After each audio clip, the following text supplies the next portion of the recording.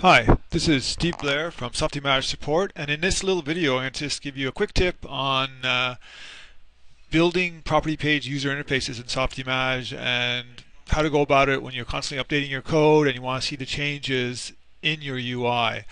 So right here I've just got the wizard up, the property wizard, so I'm just going to generate this property. It's got only two controls, and it's going to create an instance of the property for me so I can see. So here I got my basic property.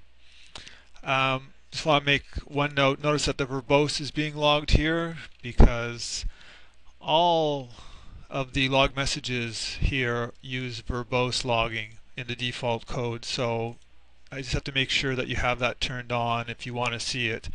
So you just open up the scripting preferences and down here log verbose messages. Anyway, so on to what I really want to talk about. It's pretty common that you're going to generate the property, the initial instance of it, and then you're going to want to change it, add things. Like for example, I got this integer here, test. So I might want to change that to a radio button or some type of enum control. So I'm going to do that. Add enum control, constants dot si. Hold on a sec.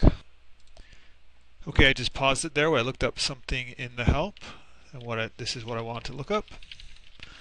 Okay, so I'm changing it to a radio control, but I save my changes. But if I look down here, I see nothing really got triggered. My define layout callback didn't get triggered, and that's because Softimage caches the property page layout for performance. So just updating my code isn't enough. And even if I was to create a new instance of the property, create property, we'll notice only on init is called, define layout not called.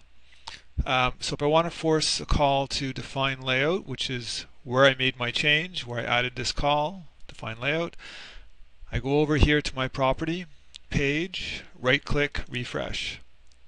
And in this case I made an error because I typed the wrong thing. So that's pretty common actually, so I'm just going to leave it running. SI control radio. So, these are the kind of things that happen. So I'm going to fix my error, control radio, save it with control S. And this one, now it's a little hard to refresh, so I'm going to refresh that one. Right, so now I see my changes. Just as another example, if I was to go back in here and add something, in this case I'm just going to add a log message, but in real life you'd be adding something a little more interesting. Control S, press OK. You can see it hasn't picked up the change in my callback code. In this case, even if I create a new instance, it's got the new UI layout, and it does have the new callback code. Here in this original instance, if I refresh, click OK, then it picks up the change in my callback code. So for most simple cases, changes in the UI layout, changes in the scripting code, the callbacks, you can just refresh the property page and you'll see the changes while you're developing your plugin or your user interface. Sometimes there are changes, or you might get into a state where you might actually need to restart Softimage, but it doesn't happen that often, but I have seen it happen. And that's it. Thanks for watching.